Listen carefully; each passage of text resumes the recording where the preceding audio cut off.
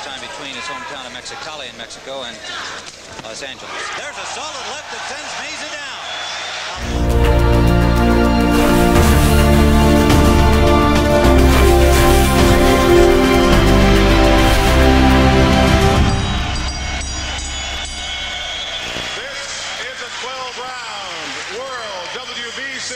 Super bantamweight fight, 121.5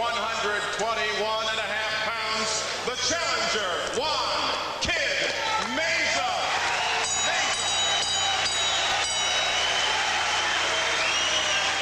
Weighing 121.5 pounds, the reigning world champion, Jaime Garza.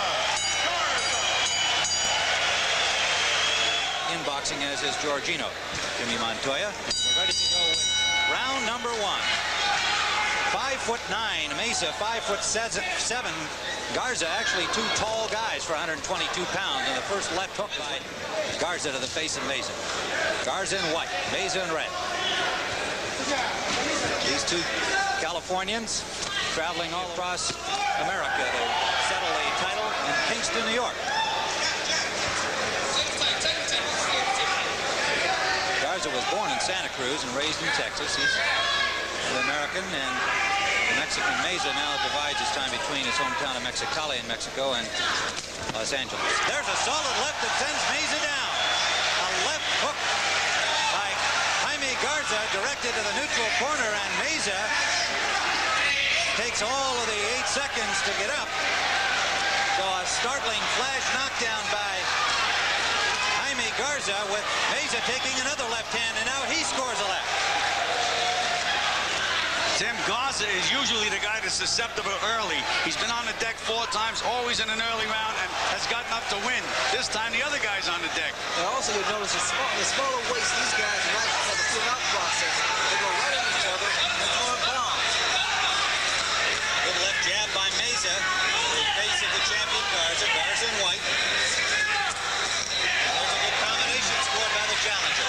Tim Meza was so calm when he got knocked down. I was afraid he wasn't going to get up. I did too. I had the same thought. Gil, I didn't know whether he was really stunned or whether he was totally in control. And apparently he was in control, as he's come back strongly. He took the full 8 seconds on the seat of his pants and then got himself ready for battle.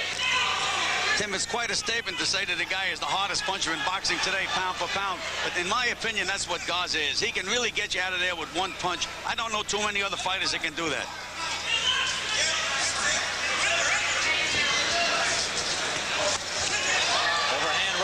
By Meza, caught Garza backing out, and there's a good solid left jab by Meza. He has rallied quite well from the early knockdown. Good left hook to the body by Meza, Tim.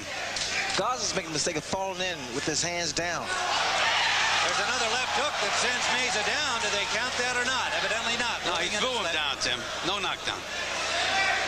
Johnny Lobianco, the referee from New York. Tim, the big difference that I see so far is that Garza is much the shorter puncher of the two. He'll beat Meza to the punch. Meza is a wide puncher. Oh, big left hand goes Garza. Meza sends Garza to the canvas. And he hit his head as he went down, and he is groggy. Trying to get up. He may not make it. And it's all over. Jaime Garza is unable to continue. A big left hand by Juan Meza. It spikes, but he is the winner with a stunning left hand. And a still groggy Jaime Garza being attended to in the far corner. He tried gamely to get up, but you could see by the look in his eyes he had no idea where he was and cannot retain his balance. Let's see the knockdown. That was Garza reaching in, Tim, and he's wide open, and Meza throws the short left hook, and down he goes.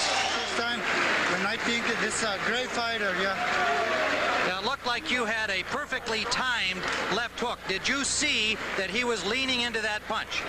All time we was training hooks and right hand. All time I just do it my job, my working. I just do my work. Situation where the spear puncher Garza had already sent Meza to the canvas in this very first round, and then catches one like that. Ray, you're seeing such an explosive left hand here from this guy. It looked like